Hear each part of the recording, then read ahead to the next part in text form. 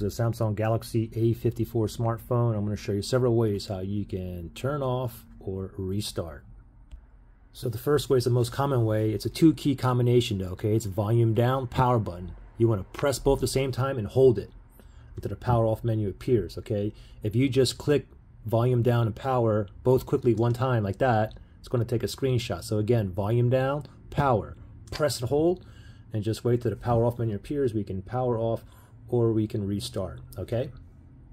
Now you guys are probably trying to hold the power button like this and it wakes up Bixby, okay? You can change that too. If we go down, bring up the power off menu again, volume down, power button, press and hold, and this pops up, and down here it says side key settings, okay? So if we tap on that right there and then press and hold, the power button wakes up Bixby. However, we can do power off menu.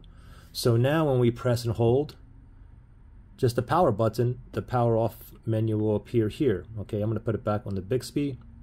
Another way you can turn off or restart is log into your phone, swipe down notifications, and then we want to slide down one more time. As I slide down,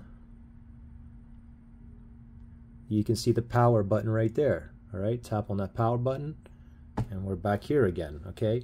And let me show you another way how to restart it, okay? If your phone's like frozen or you can't restart or power down the traditional way by bringing up the power off menu, maybe your screen's not working, you can always force a restart as well. How you do that? It's simple.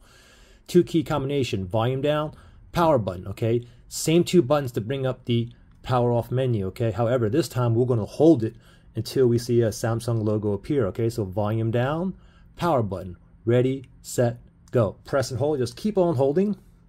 Don't worry about what's happening to the screen here. We're going to continue to hold until we see a Samsung logo, okay? So it's basically force restarting my phone now. It just turned off. Oh, Samsung logo right there. Go ahead and let go and let it boot up normally, and there you go. You just performed a forced restart. Any other questions or issues, just comment below. Good luck, guys.